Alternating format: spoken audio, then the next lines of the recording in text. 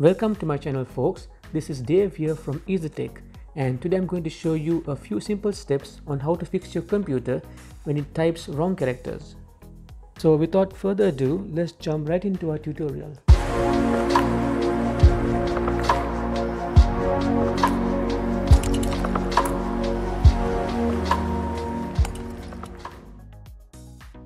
As you can see, when I hold down the shift key and hit the quotation or the inverted comma key, instead of that you get the @ sign, and when you hit the pound key, instead of that you get the number or the hash sign.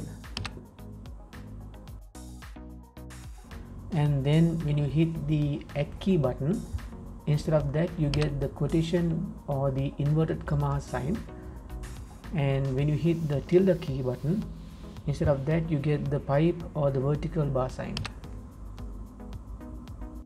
So the two most common keyboard types are either US or UK keyboards.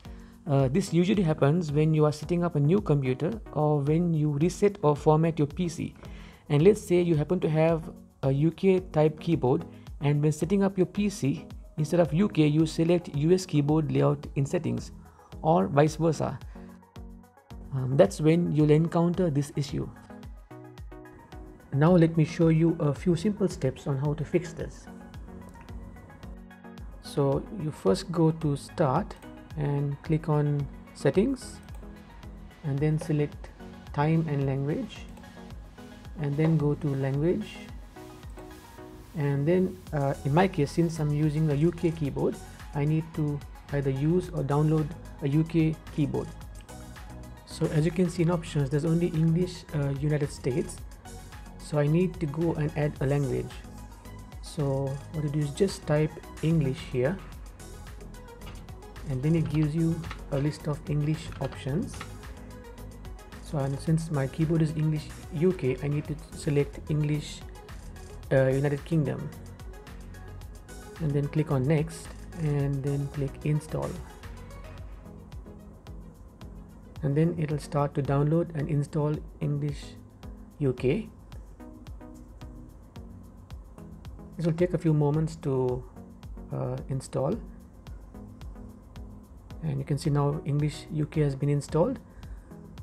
Now I need to move English UK one level up and make it as your first priority, since my keyboard is English UK, and then here select English United Kingdom as your display language.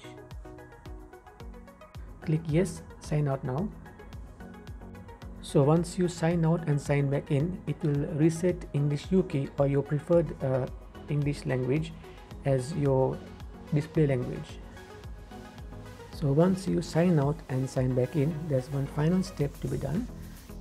Click on Start, then click on Settings once again, and then click on Time and Language, and then click on Language, and then click on Keyboard.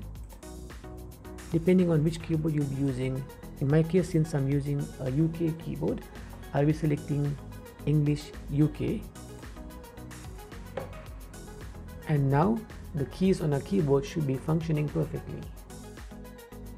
So let's go back and check our keyboard now. And now you can see when I hold down the shift key and press the quotation key, I get the quotation sign. When I press the pound key, I get the pound sign. And when I press the @ key, I get the @ key sign.